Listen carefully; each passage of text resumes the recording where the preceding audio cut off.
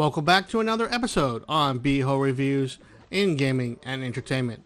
Today we take a look at an actual free-to-play action RPG game that truly changed my mind on the average free-to-play structure, and although does incorporate microtransactions, they seem to do it in the right way that keeps me coming back with Genshin Impact.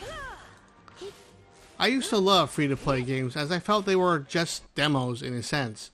These games usually have some kind of transaction later where it seems that you need to pay money in order to move on after spending about an hour or two getting hooked. As a matter of fact, Enter Genshin Impact, which was developed and released by MiHoYo in 2020 and is available for the Microsoft Windows, PlayStation 4 and 5, Android, iOS, and also for the Nintendo Switch. Usually, the grind isn't worth the time spent and forces you to spend $5 here and $5 there in order to even progress in the story. It just felt pointless until so many encouraged me to check this game out. Missing the Japanese RPG so much, it just was the first thing that really caught my attention. As an open world RPG, the game is based in a single player campaign where you are able to control multiple characters with different abilities. The game lets you have up to 4 characters in your party as you are able to switch back and forth in battle.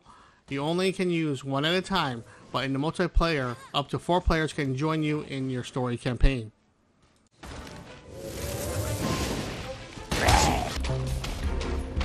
Freeze! Ta! Ta!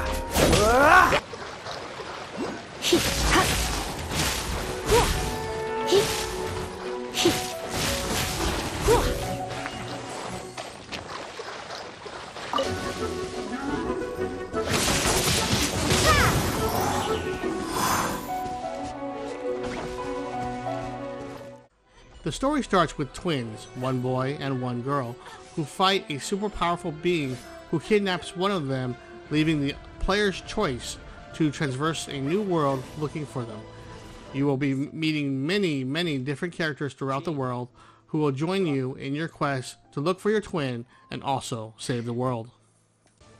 The writing and voice acting is done quite well, and I'm not at all annoyed by the English voice actors like most translated RPGs. It is very hard not to revisit the land time and time again, advancing the storyline, meeting new companions, and able to enjoy this the way you like it as a single player or multiplayer. The visuals are bright and gorgeous. The last great Japanese inspired game that I loved was Tales of Vesperia, and the visuals match that feel of the game and goes above and beyond with rich detail, effects in battle, and overall presentation of the environment and characters. This does not feel like a budget free-to-play game at all. They took their time and really put a lot into this game, which I wished for many other JRPGs that were paid releases. The gameplay is fun, as the action is very simple to get used to, with so many different characters having a different way to fight, gives you each one a different feel and personality for that player you choose. As the game progresses, combinations, power-ups, and more become that more complex and visually stunning to behold.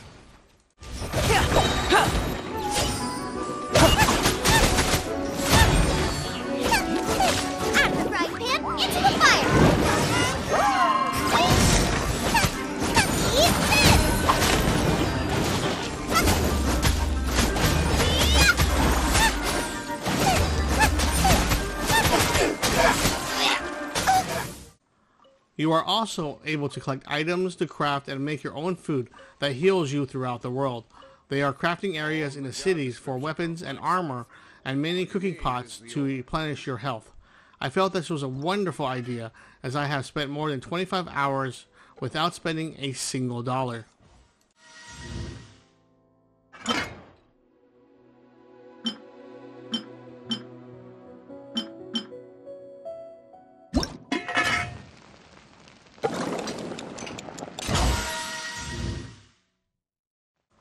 The grinding in this game doesn't feel at all out of this world, as the leveling progresses seems adequate to any other paid RPG, And if you are in need of an extra level, there are so many side quests to help you get there that are very close and meaningful to even the main campaign.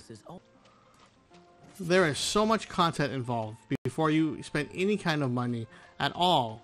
Makes this a remarkable free-to-play game, period. I, as well as many others, are probably shocked at how well this game was constructed and structured online overall.